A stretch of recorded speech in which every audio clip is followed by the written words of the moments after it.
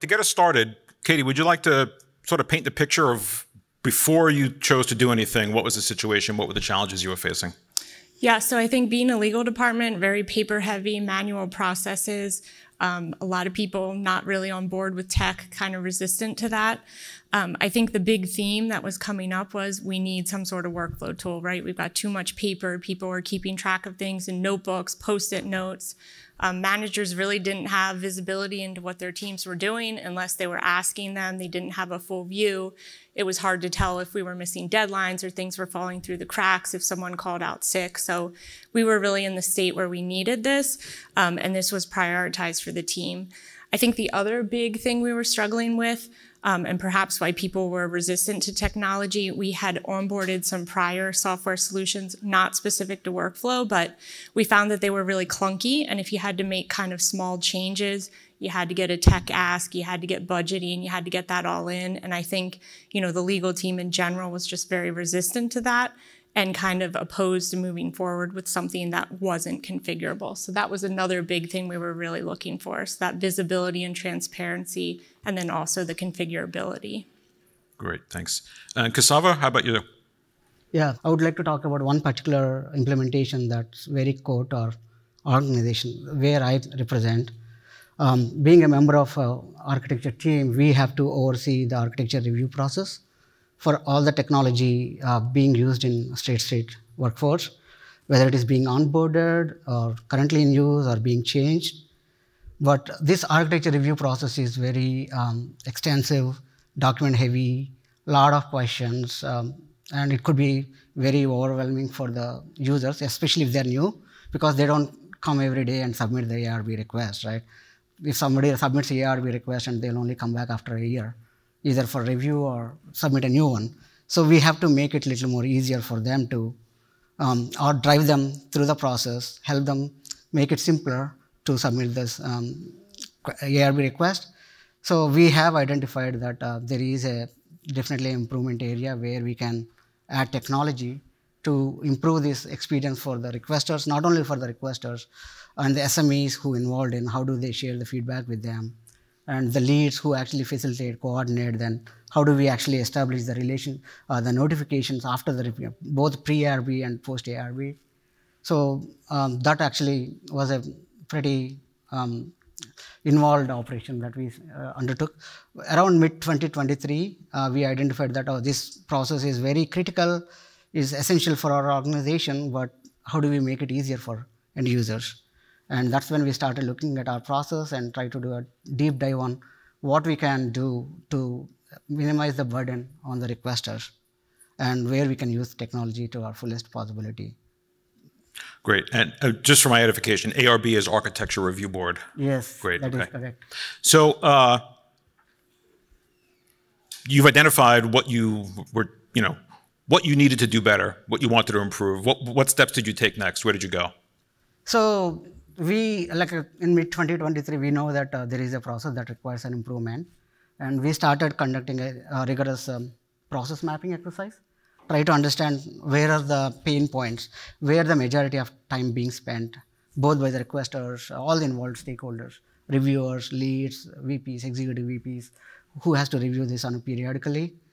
So we did that process mapping exercise.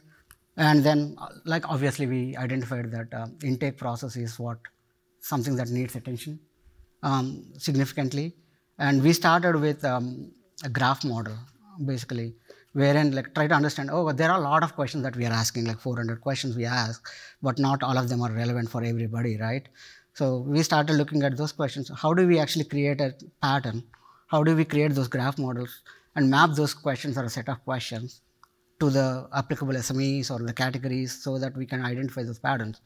But then we soon realized that that process is good if we can figure it out, but it could take a long time to engage all the SMEs because SMEs are scattered across and they're already busy in their day job. Working, reviewing this ARB process, they could not find time to do this process with us. So then we decided, let's take a look at our last year. We looked at all the ARBs that are performed in the last 1 year and looked at all the questions that our SMEs are asking and try to come up with the patterns. How do we actually, these are the things that SMEs are looking at, And these are the scenarios that could potentially pose this question. So is there anything that we can do to present these questions upfront in the intake process so that we don't spend a lot of time answering these questions is either part of the request submission or after submission. And we tried that. And then after doing these exercises, it gave us an indicator that probably we should need a configurable interface that will allow us to not only define those questions configurably or dynamically, also give the ownership to the stakeholders. If there is an SME, like an API SME or a cloud or data SME, they know their technology better. They know what is the platform standard. So why don't we allow them to control the questions and how we drive these users to answer this question? So we gave that flexibility. We built a framework that will allow us to dynamically configure the user interfaces. And like we borrowed concepts from the TurboTax or any other, being the tax season, I can't stop mentioning about the TurboTax. They are very intuitive, right? They ask you questions which are based on context. So we borrow the same concept and take the user responses like a guided interface where the requesters submit their responses, and based on the responses, the system is intelligent enough to present the questions, not only present the questions, add validations, show the rationale why we are asking these questions. Rather because like, otherwise they don't know why they're asking, what they need to answer. What is an acceptable answer? What is the standard? What is deviating the standard? So we were presenting this information upfront so that if they would know if they are slightly behind the standard or if they are meeting the standard. And that helped us really progress with this implementation. So I'm going to summarize that quickly. So you took a look at the existing processes, the existing people who participated in the process, and you also identified as a result of that configurability was going to be key. Is that fair to say? It is definitely fair to say. Because like I said, we started with a big bang approach. We are like, oh, let's identify all the process improvement areas and try to find the solution for all the improvement areas. But then I think we needed a framework that actually allows us to solve this problem by its own. Okay. And so how did you get started? Yeah, so I think we took a simpler approach, but not as complex to explain. We got a working group together and really just got everyone's use cases. What did they want? What problem were they trying to solve? And I think we had a lot of bespoke processes, so kind of getting those together and trying to find the big themes. We did do the Appian guarantee, so we had this shorter periods. We really wanted to make sure we addressed that.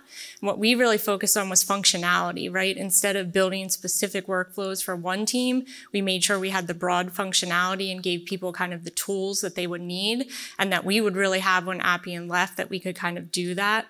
I mentioned configurability. I think State Street had the same, but that was a big piece we were looking at. So we made sure that a lot of the features were configurable. They were exposed on the front end so that what people wanted to be able to change, we did have the ability to do. And where are you in this journey? So you've both identified problems, come up with what you think a good solution might look like. Today, where are you in this life cycle? Yeah, so we're pretty early. We finished up our implementation in October. We got some of our initial groups in, started getting feedback, made some kind of quick tweaks, got the rest of the groups in. I think we're still in that phase. I think we've had some early successes. People are happy.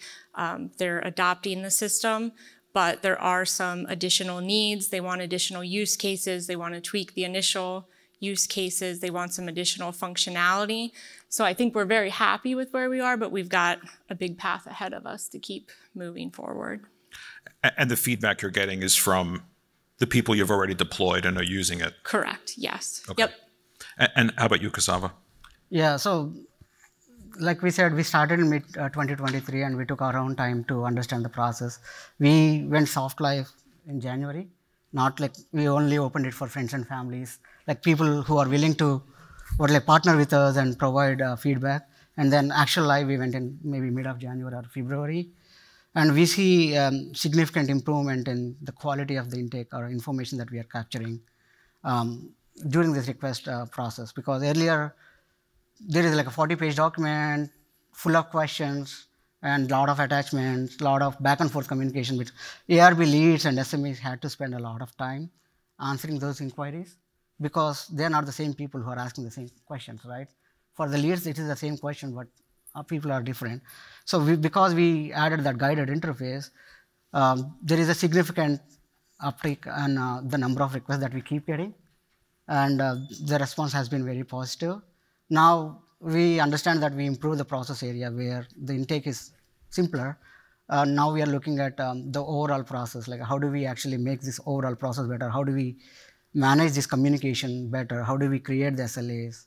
Where do we add the notification mechanism so that we can hold them accountable for, if there is a task waiting with an SME, but everybody else was done with their task, so how do we actually enforce certain SLAs? So there is a lot to be done, and there is a lot of interest in getting these things done too. We are looking at the other areas of the ARB, I mean, not only the pre-ARB and post-ARB, but within the ARB, like how do we actually tag it back to the SDLC process? How do we align ourselves to the platform standards and cloud patterns that we are using so that that information is upside in front of the user rather than trying to integrate with them. Are you able to give us a sense of how many requests are going through the system on a weekly, monthly basis? Yeah, so between February and now, like maybe I looked at that number probably a week ago.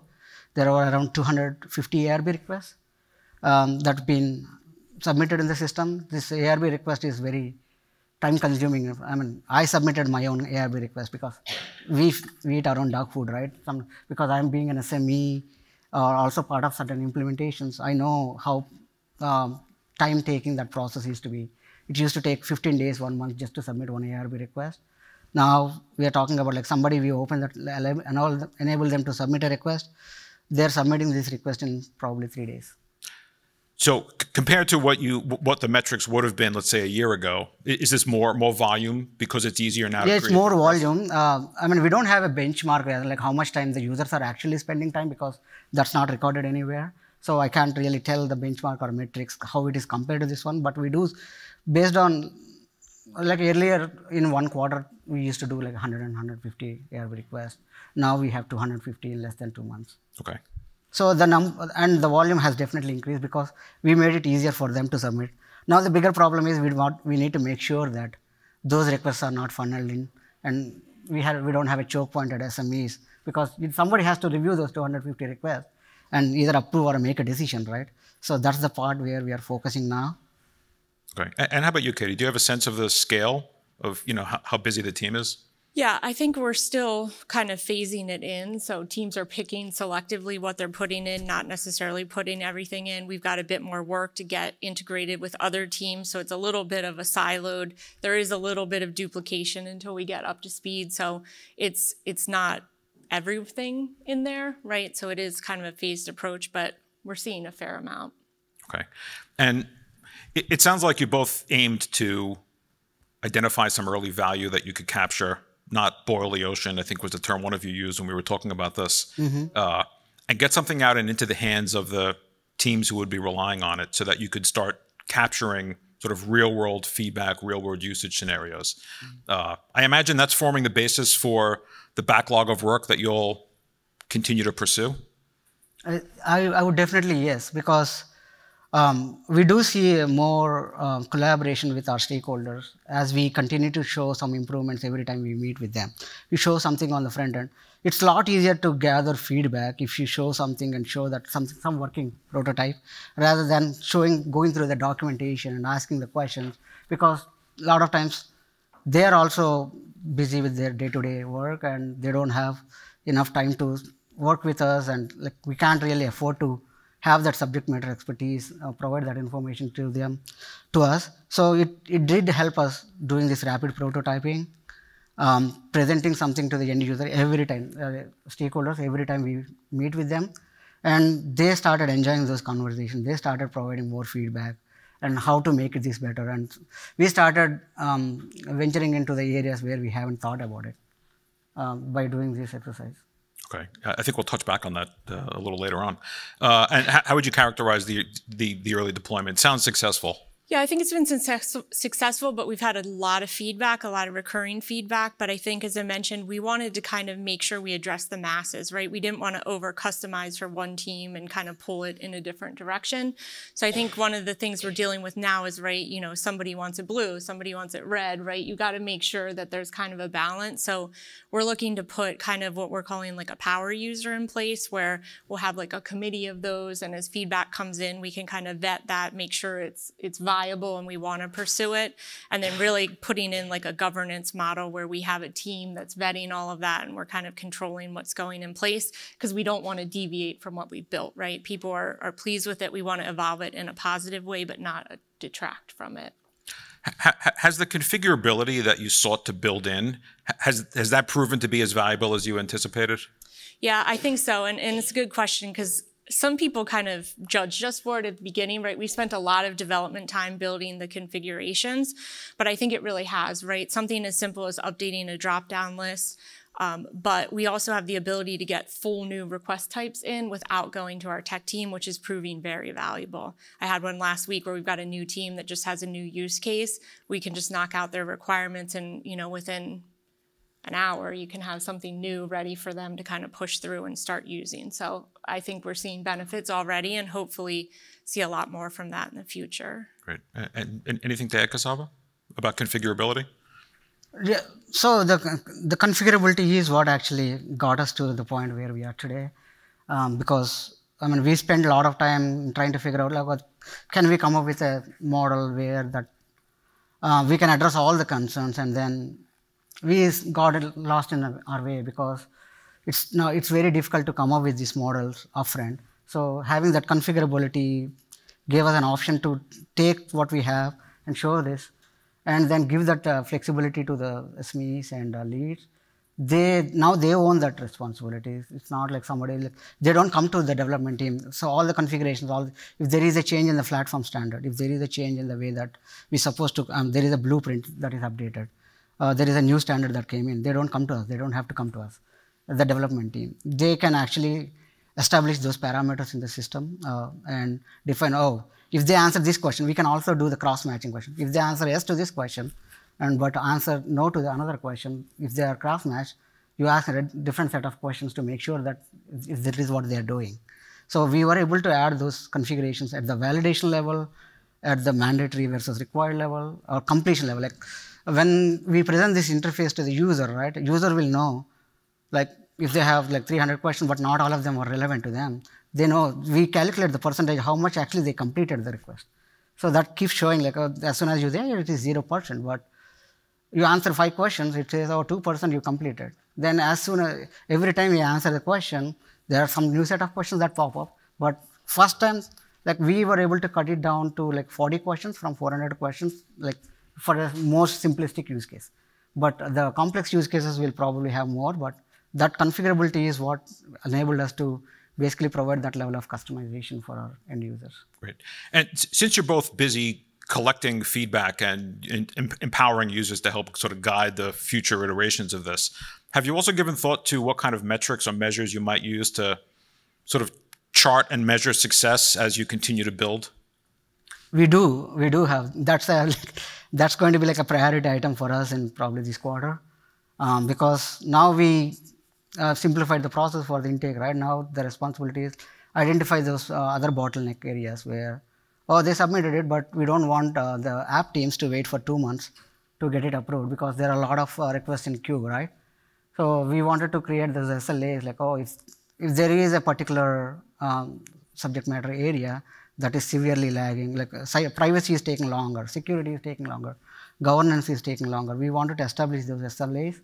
And also there is a lot of impediments or issues, like after ARB also, there are follow-up items. Not every ARB is approved, like there is no black and white, right? It's always gray area. We are approving this with a caveat saying that you want to come back and address this in 3 months. We wanted to make sure that they are actually coming back in 3 months and building the necessary components, right? Those are the SLAs that we wanted to enable. And also to measure our success, how much time people are spending on the request and what is the time that is spent between submission and assignment. There are various stages in our review process, right? We need to have first the request triaged and then it's assigned to the lead, and the leads will review it, and they do further triage to the SMEs. We wanted to identify the time spent on each of these individual steps, so that we know like where do we add more resources, where do we lag on our bandwidth. So that will give us clear indicators on where we actually can improve the process. Is there something that lagging because we are highly dependent on the people, or the process itself is slowing down? So these are the key fundamental SLAs that we wanted to look for. Great. And how about you, Katie? Yeah, I think metrics is something we're struggling with now. I think being in legal, right, we're kind of the last step in the process, so we're kind of held to the fire to get it done.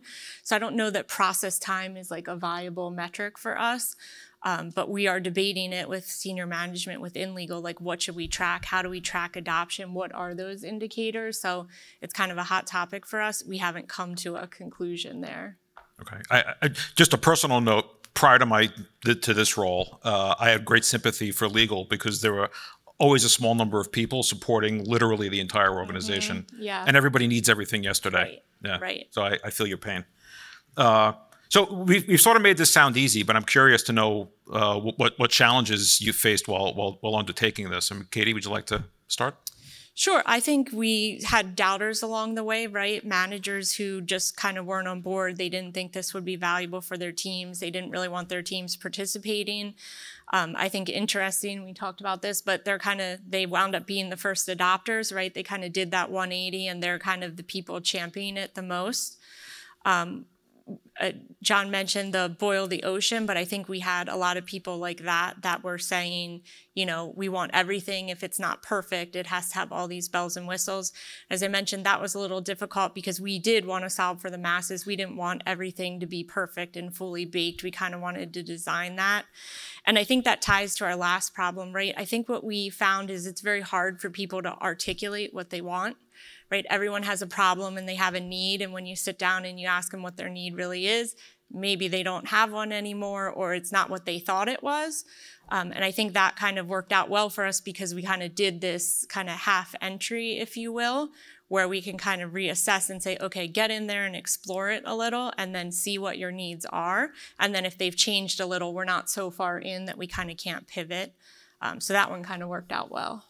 Yeah, and honestly, there's a lot from a career in software development. A lot of those challenges exist, including the ones about the doubters. You know, I've heard them called corporate antibodies who roam around and squash any new idea. Yeah. Right? Turning doubters into believers, though, the way to do that is to deliver something that works. Right. Yeah. How about you, Kasava? Yeah, so I share the same concerns that Katie has mentioned. It can resonate pretty much for everybody. Our challenges are not very different, but I would add that most of our stakeholders are also technology, like they are very tech savvy, right? So as a technology enthusiast, right, sometimes we do have that urge to make things near perfect, or if not perfect, right? So, oh, why can't we do this? Why can't we do this? And then we get into that rabbit hole and we'll never come back. So we did experience those issues, like try to build a perfect user interface, try to build a perfect user experience, or try to find the solutions for every problem area that we have identified. And we soon realized that we're spending a lot of time trying to come up with the perfect scenario. So then we took a step back and say, okay, let's try to build the MVP, most viable product for everybody, that works for everybody, delivers the functionality, adds the value, then come back, because the user experience is subject to a lot of times. Something that you like, probably other person may not like. So we try to gather that feedback from multiple stakeholders and try to add that the user experience features in the subsequent releases. Great. And I'm curious. So let's talk next steps. So you're clearly not finished. More work to do. What's next? And most interestingly, are there specific technologies or advancements in the state of the Appian universe that you think will be particularly helpful going forward? Yeah. So as you can imagine, this architecture review process is very tech-centric and has the tendency to work with a lot of internal processes or integrate with a lot of other systems, right? Because this is core of the technology that is being procured or managed in state. So it has integrations with our SDLC processes, our platform standards, our change management, because that has to, whatever the bug started, right? We have to make sure that it flows through in the process. And so we do envision a lot of integration with the systems that we have internally, maybe HR system, because if you want to send the reminders, not only to the people, but people who they report to. So we need to integrate with those HR systems as well. And key priority item for us to do is basically enabling the notifications and creating that visibility across the product and the platform that we are using. Great. How about you, Katie? Yeah, I think we have a lot. We want to look into DocuSign integrations. We have a contract lifecycle management system. We want to integrate with Appian. We want like to start exploring templates, right? Do we have any basic agreements that we can kind of push to like a straight through processing? We are interested in the AI possibilities potentially, right? Is there a way we can use assignments, right? Looking at the content and kind of directing that. A lot of reporting needs, right? People are putting data in, they got to get that data back, particularly for regulators and such. And then I think the big piece, as you mentioned, integrations, right? We've got a couple different instances of Appian across the firm. How do we integrate those together, get more teams involved, and kind of start bridging those gaps so that it's a fully integrated process? That's interesting. I'm tempted because it's 2024 to dwell on the AI part of this. So I will just ask, did you guys see the keynote this morning where they flashed a ton of new AI skills? Mm-hmm. It struck me that some of those feel like they might apply, particularly in terms of how to create and manage and understand and distribute content. Seem like they might be appropriate for some of these use cases. Yeah, it does. Yeah, so we do see a lot of possibilities where we can use AI to innovate and improve our process. But as you can imagine, being in the financial industry, which is highly regulated, we are carefully evaluating our options, where to use AI, where to be cautious.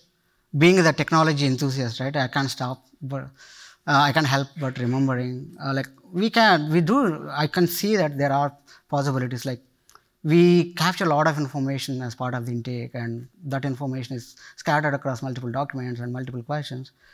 We can use AI to aggregate this data and create a summarized, targeted text for the SMEs so that it will make it easier for them to make decisions and create those flags and tag them appropriately. We can use AI to score our request, basically, based on these parameters, based on the answers for these questions, our risk score is this. We can score it based on the risk and compliance, governance, security. So there is a lot that we can accomplish, but we are not trying to jump ahead of the gun. Try to evaluate, because there are a lot of other challenges that we would like to address first. AI is definitely something that we are looking at, but we are very careful in adopting those AI technologies. I like the code that Matt mentioned, right, today. You want AI to drive your car, but you want to keep your hands on steering all the time. So you don't trust your AI to drive the car. So, and architecture review process is very critical. So we use AI where it can actually enable us to make some decisions faster, but we don't want to drive the AI so much that it will eliminate the human need. Sure. How about you, Katie? Yeah, I think ours mostly comes down to the documents, right? We're getting a whole slew of documents, whether it's a new rule or an IMA, an agreement type thing. And I agree. I think we still need to be involved, and there's regulatory concerns. But if we can kind of use it like a lever to help us get ahead, or kind of scan a document to help disseminate those reach outs, we may come down to it in a day or two later and change what we've done. But at least it's kind of out, and we've cut some time there. As I mentioned, we're always under the gun, and we've got a lot of documents to get in a short period of time. So anything we can do to kind of help get it out there and be smarter, I think we're willing to explore. Sure. And we have 3 minutes before we want to take some questions. So we'll ask the final question. What advice do you have for the audience? Yeah, so I would say, right, what was successful for us is really trying to solve for the masses, I call it, like that 80% or 85%. Don't try to solve every issue. I think one of the ways we really tried to keep that under wraps is like watching scope creep and really limiting the customizations. We can get to those other pieces when we get to them, but they kind of detract at the beginning. And the other thing I think we found super valuable and has made us successful, I mentioned I have no tech background. I am a paralegal. our finding is it's really, really helpful to have the business in there, right? To have this application be owned and driven by the business. We weren't playing the game of telephone of kind of passing our requirements to a tech person and maybe got lost in translation and then it's coming back. We were really in there and driving it and leading the requirements. And I think that's something we found really to make this successful, and we plan to maybe start replicating with some other things as well. That's great. Thank you. Yeah, so I can't agree more with Katie. Like big bang approach probably it rarely works. So try to focus more on the process areas or the improvement areas where you get the significant gains, like where you can add more value, and address them first, and also find the areas where you get more feedback once you start implementing them. So we tried doing the same thing, identify the key areas, key improvement areas where we get the maximum benefit, and that allowed us to go live faster and do an iterative improvement. One more thing that also worked well for us is, we use rapid prototyping to our advantage. I all encourage everybody to do that, especially when you're having conversations with the stakeholders. Use rapid prototyping to your advantage to build something. It doesn't have to be perfect. Show the concept rather than showing the document. Show something that you actually built, and that will help the quality of the conversation that you have with your stakeholders. Great. Thank you both. And I want to thank you both for a great discussion today. We have a microphone wandering around if anyone has questions they'd like to ask our panel. If not, you'll have 6 more minutes for coffee.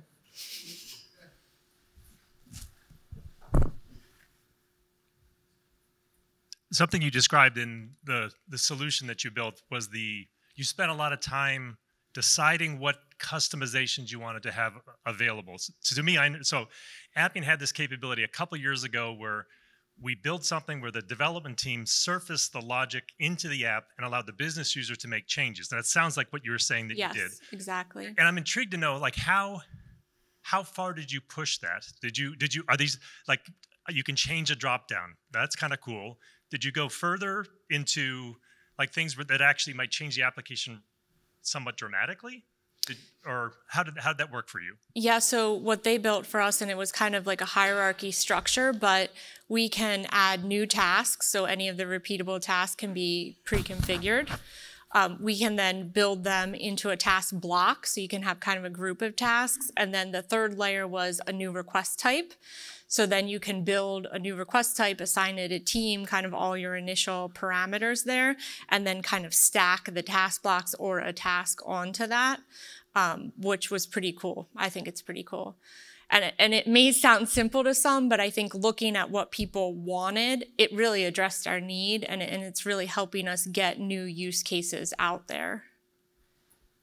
I think the only piece you have to kind of deal with is getting the access group on your tech side, right? You get that set up, and then you kind of can connect it into Appian, and you're good to go. I'm going to build off that question. Was that done in production or development? So it is done in production. I will say, not being a tech person, I do also have to do it in stage and then clone it in production. But we've gotten comfortable that it's not done in development. It can be, but it doesn't have to be. Do you have a process to reverse replicate those changes from prod to the dev environment on a time basis? Make sure the environment. I think we're looking at that. I don't think we do at this point.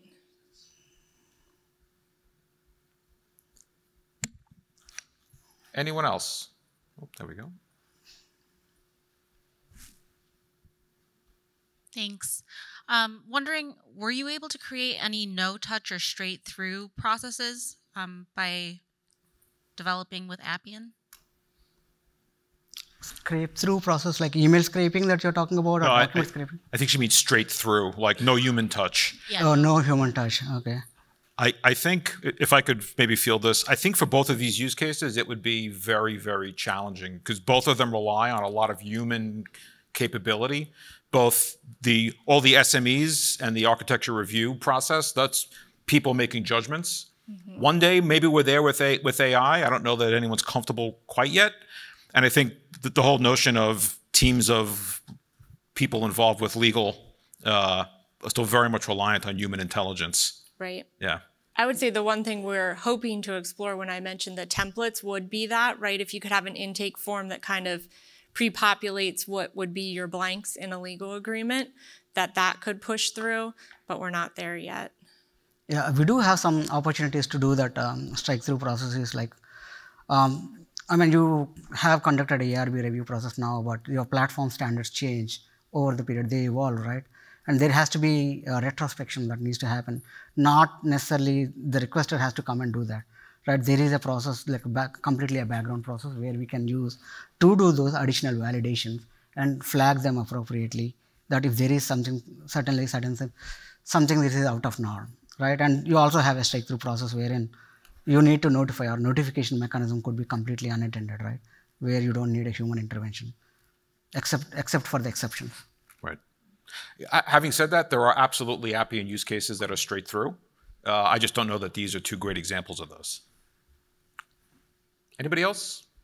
Yeah, I had a quick question. My background's all OTC derivatives and custodial banking. And I love the legal use case and data, but have you actually thought about positioning this within your companies for back and middle office automation and actual support around your investment book of record, collateral management, things of that nature? Because it seems to me that there could be a lot of value there too. I didn't quite get the question. So I think the question is, have you thought about positioning Appian as playing a role in the operational middle office kind of space, which I'll say before I let you answer, Appian actually plays for a number of organizations a fairly significant role in the middle and back office. So not territory we're unfamiliar with at all. In fact, I want to say State Street likely does a fair amount of that too. Mm-hmm. Yeah, we do have multiple systems, and yes, certainly Appian has a role to play in streamlining the middle office, back office processes, and they are being used. We used it for client onboarding. We have a variety of tools, especially me from workflow and automation tools background, and that's what I oversee in State Street.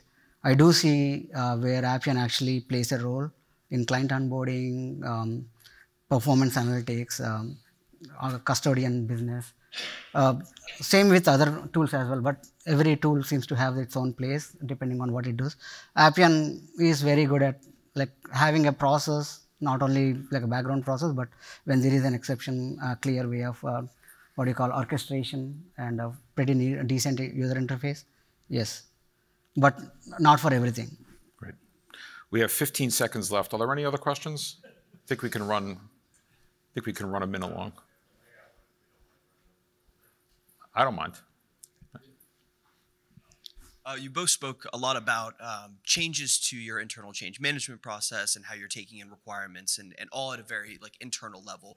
Our Appian instance and our firm is actually heavily integrated with State Street actually. So I'm curious how you bring in partners or other Appian instances of other firms that you connect with, and how you go about the requirement gathering process, the release process, and really finding the right balance of when the right time to incorporate partners would be. To be honest, I don't engage in those discussions because part of my role is to oversee the adoption, but I don't get to say when to bring the partners. Sometimes there are projects wherein the business is a little more knowledgeable and they engage the partners a little early, but sometimes they come to us. We work with those business stakeholders and then identify what to be done. We do a feasibility study, preliminary analysis, and then find out sometimes they come with, oh, I want to build this in Appian. Probably Appian is not a right tool to build those one. If somebody wants to build very complex reporting engine, maybe you say, okay, you find something else.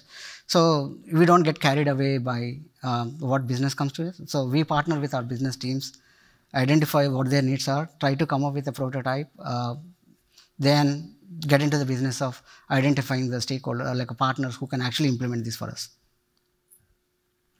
Yeah, and I'd say we're starting slow, right? We're kind of early. I know we've got teams looking at the onboarding. We're looking at the legal because we're very closely partnered there.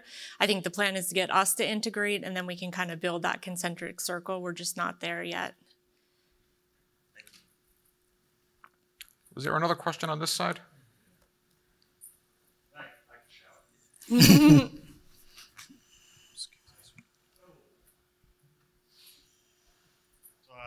I'm definitely interested in the two areas that we have presenting here.